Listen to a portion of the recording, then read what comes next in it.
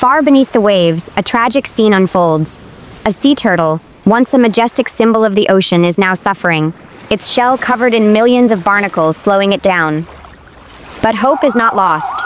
A team is ready to save him. The team, known for saving marine life, quickly mobilizes to the turtle's location. The mission is clear. On reaching the turtle's location, the team has the situation. Reviewed by the rescue team, a beautiful and small A turtle arrives, trusting the rescue team under the sea. Barnacles are everywhere. The team knows this is going to be a delicate operation was freed without. The first diver enters the water. The water is colder than expected, but the work ahead is more important than the temperature. As the diver swims toward the turtle, other team members prepare for it, carefully scrape off the barnacles. With each scratch, the turtle's shell begins to loosen, and its burden becomes lighter. The turtle remains calm, trusting the rescuers as they continue their work. This delicate process can take hours, but the team is determined to see it through.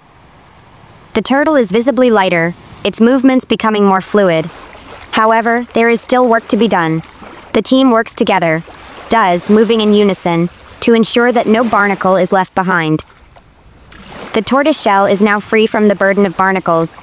It seems that, as the turtle swims away, the team reflects on the success of the mission.